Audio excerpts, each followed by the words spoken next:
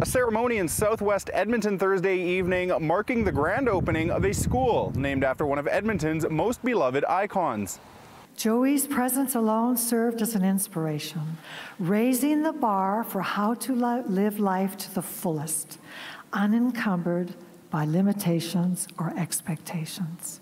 Family, friends, and community members gathered inside the gym at Joey Moss School to celebrate the facility's inaugural year and the man whose name it bears. Its doors opened to students for the first time ever in September 2022, with nearly 400 students currently attending. It operates as a K-7 school for regular programming, interactions programs available for children with autism between grades K-6. The school will expand to accommodate grade 8 classes in the fall. Public education really empowers each student to live a life of dignity, of fulfillment, of possibility.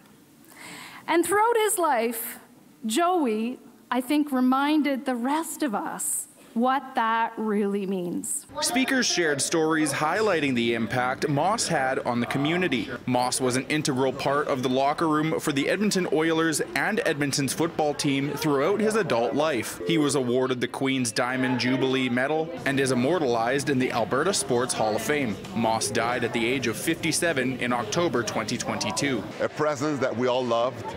And, we're all going to miss him. But a day like today is just awesome because his legacy, his name is going to carry on. The next task for Joey Moss School, building a playground. Public fundraising efforts are ongoing, and donations can be made through the Joey Moss School Council and Fundraising Society. In Edmonton, Elliott Knopp, City News.